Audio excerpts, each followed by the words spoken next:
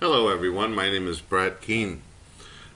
Many times I have heard some atheists say that even if something were to appear in front of them, they would have a difficult time believing in a God. Even if a manifestation of Jesus Christ, just like what you see in the pictures at a Catholic church, were to appear in front of them, they would have to question their own sanity.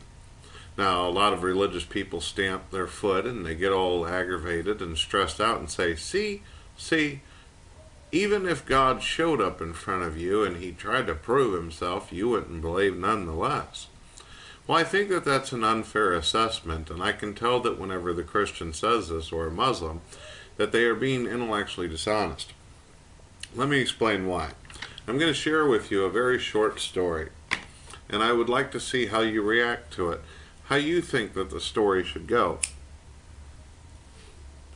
One day, an atheist is sitting in his home and he's watching TV, probably the Discovery Channel or probably the Science Network, something of this. Maybe he's watching sci-fi, maybe he's watching his favorite atheist, the Pope of Atheism, Richard Dawkins, talking about evolution or biology. Who knows? The point is that he's sitting there minding his own fucking business, and all of a sudden, this light comes into his room where he's watching television and illuminates the walls. Just completely so bright that there's absolutely no shadows, no nothing. Just this bright light, and the man, who is an atheist, who is staring right at this manifestation. All of a sudden, the manifestation claims that it is God. And the man says, "How do I know that you're God?" Well, all of a sudden, the manifestation turns itself into, let's say, makes itself look like Muhammad, or it makes itself appear to look like Jesus Christ. Just like what religious people have always claimed that Jesus may look like by their portraits and what they've painted of Jesus Christ. Well, the atheist decides, okay, I'm going to go ahead and I'm going to believe that this is in fact a God standing in front of me, giving the proof and evidence that I require in order to discontinue being the non-believer or the atheist. Well, the voice tells the atheist that the reason why I have come to you is because I wanted to prove myself, I wanted to show you that I exist, that I do care about you, that I do love you, and I am here for you. I care about all the problems that you've ever had, and I care about all the positive things that you've done. And all throughout your life, I have guided you. I have guided you in your thoughts and in your thinking. I've also protected you in many different horrible situations. Well, what happens is that the more and more the atheist listens to this manifestation that claims to be Jesus Christ or Muhammad or whatever pagan deity that someone believes in, he is more and more intrigued and entrenched and more convinced without a doubt that this in front of him is in fact a God. Well, all of a sudden, after hours of speaking with this manifestation that no one else sees or hears, because the man is alone with this manifestation or vision, as you would call it, it then turns around and says, I love you and I care about you and I have a mission for you. And the man goes, okay, what would you like me to do? What is it that you're interested in me doing, God? Well, he then tells the man, this God, this figure, tells the man, you know how in the Bible where I tell people to go into different cities and wipe out men, women, and children, you know how I said repeatedly in the Bible that I bring wrath and destruction, and sometimes I have men carry out atrocities and genocide in my name? Due to the fact that I'm angry because people idolize statues or engraven images when I told them not to. You know all the times that I told people that I don't like sin, that I hate sin, like in Psalms 5:5. And the atheist goes, yeah, I'm listening. You know that I have had a reputation for destroying and killing things and stuff because I felt that it was the only way to do things. I am God, so my way is absolutely right. Do you agree?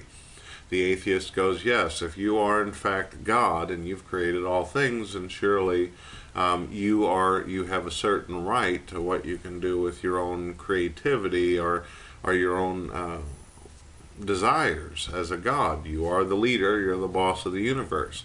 So what is it that you want me to do, God? The God says, here's what I want you to do. I want you to wipe out the entire city of Los Angeles, and then after that I want you to go directly down to Missouri and destroy all of St. Louis, kill every man, woman, and child. And then after that I want you to travel to a place I call the Promised Land, that is called New York, where you'll find the Statue of Liberty. It's a wonderful place at times, but lately it's become Babylon. There's people out there who are sinning, who are disbelieving in me. There's people out there that no matter what I do or no matter what I say, they continue to commit fornication, adultery, homosexuality, and everything under the sun, just like in Sodom and Gomorrah.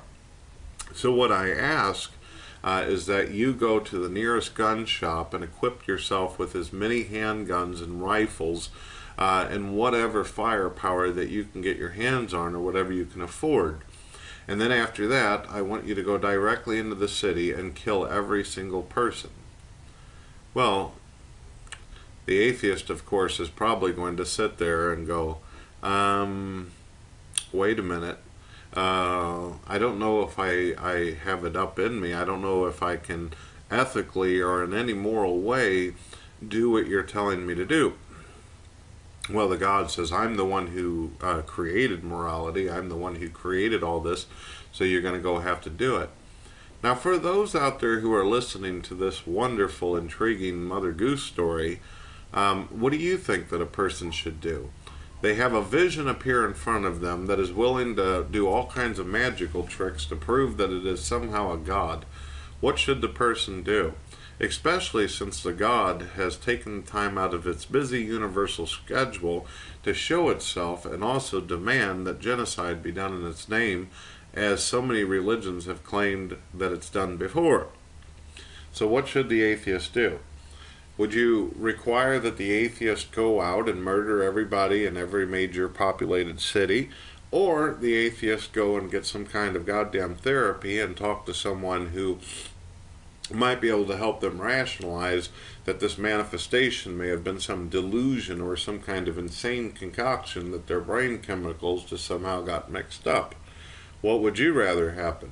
Or would you rather the atheist just simply have faith as you do, take the words of this manifestation in front of them and kill millions, all the way up until the point the cops catch this person and blow their fucking brains out all over the sidewalk? You let me know what you think would be the most proper way and politically correct thing to do in society if someone heard the voices and vision. So before you stamp your feet and say it's dumb that if God showed up you'd question him, try thinking about this little story and how valuable it is to question everything around you, including yourself and what you think you're seeing and what you're hearing. Thank you. You've been listening to Brett Keane.